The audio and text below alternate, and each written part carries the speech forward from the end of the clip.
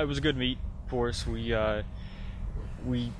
did what we planned on accomplishing at that meet. We wanted to be top 3, which we were, and Gilbert winning was also a goal for us.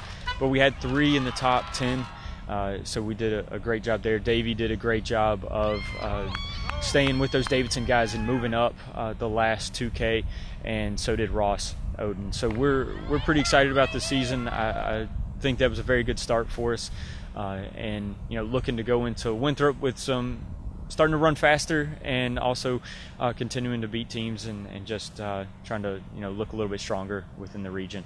On the women's side, we had a good showing to a lot of freshmen. It was 7 or 6 of them first college.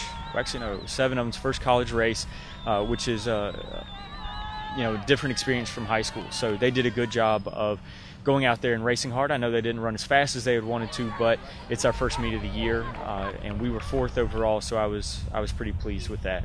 Really just getting into race shape and just getting some races under our belt, so we're ready to go when conference rolls around. Winthrop will be another good meet with a lot of teams from the southeast. Paul Short will be a great meet for us. If they're going to run really fast, that's the place they'll run. There'll be a lot of different types of teams there, a lot of teams from the northeast that we haven't seen, but it'll be a great place to go out there and really just take some chances and go after it. And then Charlotte is another one where we'll send our B team to run there and just see where their fitness is. And then we've got the Upstate Invite, which will probably be a smaller meet, but it's normally a good meet for us leading up to conference. Obviously we were conference champions last year, and on the men's side, if we can repeat that, that'll be great. And that's what our goals are for the season, and I know our guys are ready to win another one.